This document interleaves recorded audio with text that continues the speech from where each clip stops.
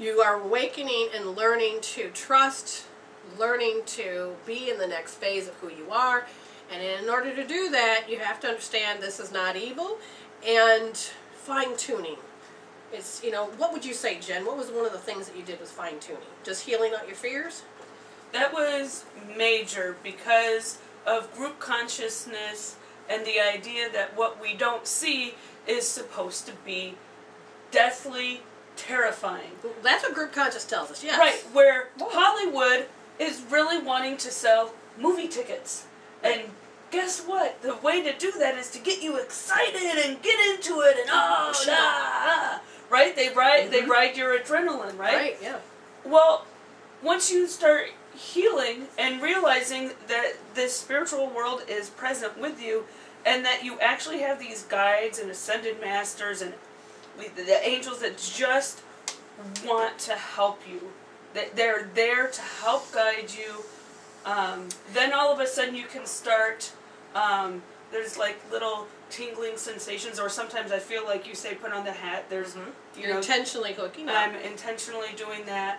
One of my new tell signs has kind of gone by the wayside, but every now and then it chimes in. It sounds like I have wind chimes on the other side. I have physical body aches and pains, and it's like, they want my attention. So each body part represents life as clues that we look at in the world, like a bug will flow by, and it's like sticking out in your face. You're like, oh, wait a minute, that's a clue from spirit.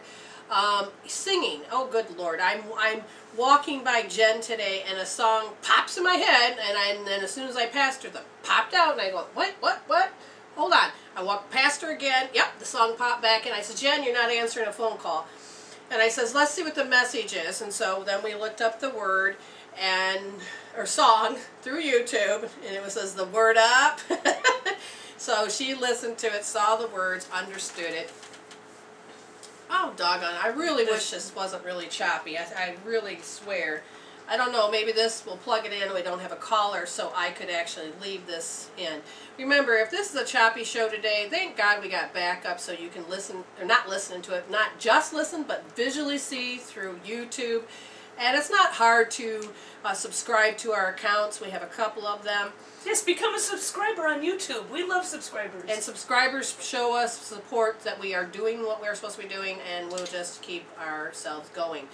Now, as far as all these different kind of tools, you know, eventually I probably will teach that. Now, the reason why we're supposed to bring more light to it, that's probably why we're going to sepianc.com, is to bring the lighter side to what is the paranormal, what is all this. And one of the things that flashed through my head was in group consciousness is, well, how can you trust an angel? It's probably the devil in disguise. That was one of the things I grew up believing until I healed that out, and I realized that once I healed the fear and the illusion out, I ended up getting more accurate results because the fear itself was creating a wall, and so I healed it out. Right, once I started telling some of my colleagues about going over to Seppi and the Paranormal, and be careful, don't get dragged down that dark path, and it's like, have you listened to one of our shows and realized that we are light workers, that we've done enough healing,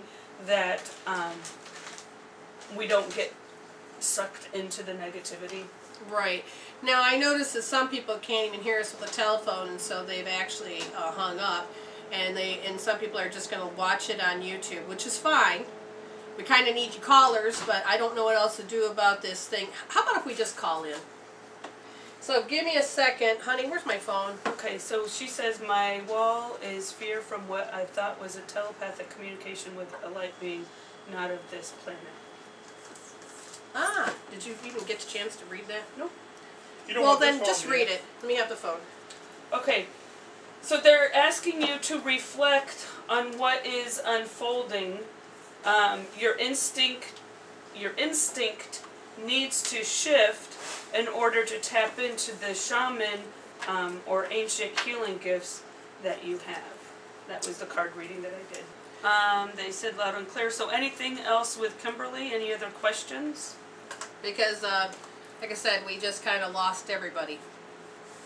Everybody just kind of gave up all at once. That was a sign for us that said that sometimes we have to, in the moment, and this is one of the things Jen and I have been learning, is that on a spiritual practice, when we, what do you call it, when we're thrown off center and presented with a situation, it is the first reaction and then all the layers that you add onto it. You solve it, you cope, and then it pops back up. You solve it and cope, it pops back up. Solve it and cope. And we're learning to not have to go into the automatic reaction of, oh my God!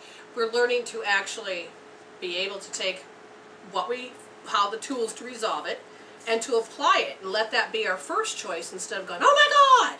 So, what's going on? She just said anything more would be great, but I really appreciate your assistance. Okay.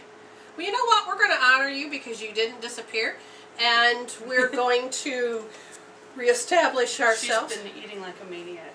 Okay. So, not being fulfilled. So, reevaluating what is nourishing at this point. Okay, what I need you to do, Jen, is to pick, Scott, you pick that, and then let's find out. It is the right and wrong. They're telling me because of this new frequency, not understanding the language of it, causes her to nourish herself. It's like when you feel like you're hungry, but all you are is thirsty. Okay? When this energy is present, what happens is that she has to redirect herself. Instead of going into a physical thing where you add more food, you're really going to be going, oh, wait a minute, that's a sign.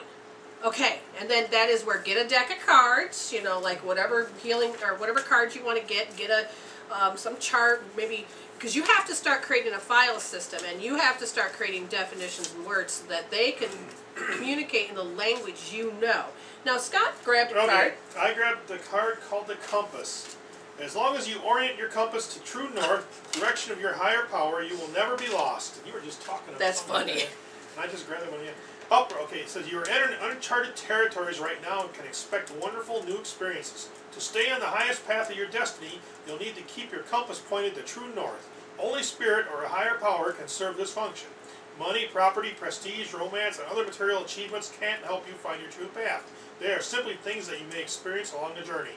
Know that Spirit is working in your life, so even if you feel lost temporarily, it will be easy for you to find your way. Have faith and trust. For your compass with Spirit as true north will ensure that you'll never be lost, even in a starless night when all seems dark. Good. That sounds wonderful. And here's the thing, because you're at the beginning and you're noticing these things, you can actually stop yourself from creating things to become habit, so you won't be creating bad habits. That's why you have a soul coach. So they can show you that, because they've been there, done that, and they can show you a way. And that's why you have several different type of soul coaches, or coaches, because then they can show you their how they do it. And so then literally you will get different perspectives, and you'll line up to doing it in a healthier way, instead of stumbling through, grabbing bad habits along the way. Our friend used to talk about this when he was snowboarding. He got a bad coach. He coached himself. Oh, and then when he went and paid for it, that's a bad coach. Yeah. Sometimes. When he went to go pay for it, the coach says, you've learned a lot of bad habits. We need to recorrect it. Doesn't mean you did wrong. It just means we need now to fine tune and to tweak you. And so then when he listened and took that direction, and that's where we have a manual for living, is sometimes we need coaches. And we write our own manuals for living ever since we're a kid, and that can really screw you up. That's why it's important that we actually have spiritual advisors, life coaches, soul coaches to help you, so that you can allow yourself to stop denigrating and being mean to yourself, blaming yourself. You'll actually go, oh, wait a minute, I was supposed to learn this so I know how to recover, so I know how to correct it. Oh, then that makes knowledge, and that allows you to always make sure you do it better the next time, because you did it, you already know how to do it, you can do it again. So I got hydration, which is funny because you talked about water. Calling upon Archangel Raphael, so that's the archangel that's all about healing, for help. And then once you go through the healing and the meridian tapping and other type things, then you'll be able to start asking your body for messages and fine-tuning what's going on. Right. Yeah, and you're giving some good advice that I see you typing. How would you like to share that with the people? Oh, you mean the people on YouTube won't be able to see what I'm typing? No. Right now, as she let her finish this last sentence, is that she is helping by telling people about the YouTube, or our website that has the healing tools. So what did you suggest for this wonderful person? Okay, so on our website, which is www.mwreveal.com, look under Healing Tools. And then I suggested meridian tapping. Listen to the phrases of fear, because this person is talking about fear and contacting the other side. That's a clue. You saw a pattern. Now heal it. And tap those messages out. Then also the thought management tool. So pick the people or voices from group consciousness that have given negative messages about the other side, about spirits, about angels, everything like that. Use the thought management tool to kick those voices out. And to unlearn the learned behaviors. Go. And then we've got a golden lasso, the Wonder Woman healing tool, so that you're going to be able to bring in healthy experiences in people. Very good. I like it very much. And she said, I'm working with somebody healing with NET, and I think it's accelerated all this. Oh my God, you're going to love NET. That's basically, I had come up with what I do, which is this meridian tool. It's neural emotional technology. But what it was I came up with mine through Chinese medicine, Donna Eden, and then I was using, this is how I do my readings, this is how I communicate with the file system. And boy, what happened was then all of a sudden I bumped into this person that does an NET, and they go, well, where did you go, and how did you get it? And I looked at them like, what are you talking about?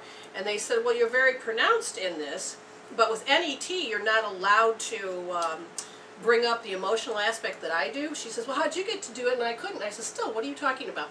And she said, oh, well, I use NET in her practices. I says, well, what is the net? And then she says, no, it's not net. It's neural emotional technique. And then it was developed by somebody, and I don't know who it was. And I'm like, wow. And so group consciousness, I had tapped into what was already there, but I created as a tool to help me become more in tune to listening to the spirits, the guides, to the soul. Whereas they have really restrictions, and they simply tell your body, they point to your body points, which I do too, and then you simply say, okay, where was this, a certain time, place, and then you go, the healing tool, the Hope Therapy, is that's what it's called, is just simply like what NET is. But I allow you to realize you can heal yourself, and with a soul coach I weed in and out, like Scott did yesterday. We were working on a specific issue, and remember, we're healing all the time. That's what makes us be resolved to evolve our soul. So he was working on something, oh, I have to become just like my father type thing, and it's a bad thing, it's just that it was actually causing him to not grow. And we're like, huh, interesting. So I said, all right, let's look at this. And it pointed under the self-conscience of right and wrong. And so he's like, okay.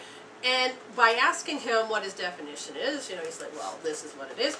We ended up going through 15 layers. A soul coach will catch when the wording that simply starts out as one sentence, as you begin to heal, you start playing the dance of the soul, which means you're playing through the musical notes that are within the body that are holding you into when you interacted with the illusion of life. And when you reacted and responded, what happened was that so how the soul comes up to the situation, and if it's not a negative response and it just plays past it, your soul says, check, you've passed, we will not bring this up to you again. But if the situation appears and you get thrown off your center, then you've marked it. And then then your soul keeps bringing it up, not as an abuse, it's just saying, my number one job is to preserve the body, so I'm going to scan it. Oh, tell you your issue, because see, you see the pattern. Not to abuse you, but for you to say, oh, I see it. Yes, I have life force. I'm over-identifying with it. And it can be many avenues where you feel like the energy is, because everything's energy, it's coming at you, or is an attacking, or you feel like overpowering, like a pimp. You see it behind you, which is very fearful that you have to become paranoid.